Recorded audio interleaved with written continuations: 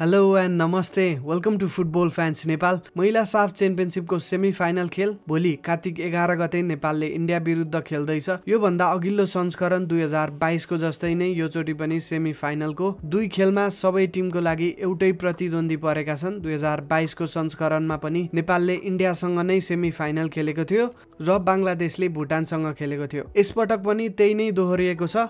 नेपालले 2022 को सेमी फाइनलमा इन्डियालाई 1-0 ले हराउँदै फाइनल प्रवेश गरेको थियो। नेपाल र इन्डियाले हरेक संस्करणमा एकअर्कासँग खेलेका छन्। नेपालले पहिलोचोटि इन्डियालाई साफमा हराएको भनेको नै अघिल्लो संस्करणमा थियो सेमी फाइनलमा। इन्डियासँग नेपाल 4 वटा फाइनल हारेको छ भने एउटा सेमी फाइनल हारेको छ 2016 मा। 6 वटा संस्करण मध्ये 5 वटा संस्करणमा नेपाल इन्डियासँग हार्दै प्रतियोगिताबाट बाहिरिएको रेकर्ड छ। 4 वटा फाइनल र एउटा सेमी फाइनल इन्डिया विरुद्ध हारेको नेपालले भोलि अर्को सेमी फाइनल खेल्न जाँदैछ।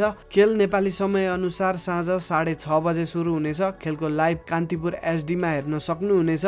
विदेशमा हुनेहरूले अनलाइन लाइभ हेर्नको लागि फ्यान कोड फलो गर्नुहोला। जुन देशमा भए पनि लिंक हेर्नको लागि gorkhalifootball.com को वेबसाइट पनि भिजिट गर्न सक्नुहुनेछ। त्यस्तै थप लाइभ डिटेल्सको लागि अर्को लिंक डिस्क्रिप्सनमा पनि राखिएको छ। इन्डिया महिला फुटबल टिमको कुरा गर्दा इन्डियाले 6 वटा संस्करण मध्ये 5 वटा संस्करणको ट्रफी उचालेको छ। इन्डियाले 2010 देखि लगातार 2019 सम्मको 5 वटा संस्करण जितेको थियो। यो भन्दा अघिल्लो संस्करण नै पहिलोचोटि इन्डिया भन्दा अर्को टिमले जित्न पुगेको थियो। 2022 को संस्करण बंगलादेशले जित्न सफल भएको थियो। पुरानो दिनहरूलाई सम्झिने हो भने साउथ एसियामा इन्डियालाई च्यालेन्ज दिने भनेको नै नेपाल मात्र थियो। सबैको अनुमान थियो कि इन्डिया पछि नेपालले नै साफ जित्छ भनेर, तर बंगलादेशले नेपाल भन्दा पहिले नै साफ जितेर इतिहास रचिसकेको छ। साउथ एसियामा सबै टिमहरू उत्तिकै बलिया हुँदै जाँदैछन्। भुटान यो पटक अझै बलियो भएर आएको छ। नेपालको लागि भविष्यमा आउने साफ च्याम्पियनसिपहरू झन् कठिन हुनेवाला छन्। यो संस्करण नेपालको लागि राम्रो गर्दै भोलि हुने सेमी फाइनल खेल मात्र नभएर फाइनल पनि जित्दै ट्रफी उचाल्नु पर्ने हुन्छ।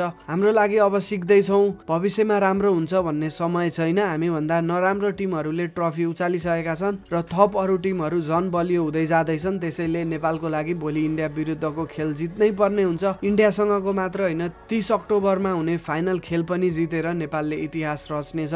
भोलिको खेल हेर्न नभुल्नुहोला।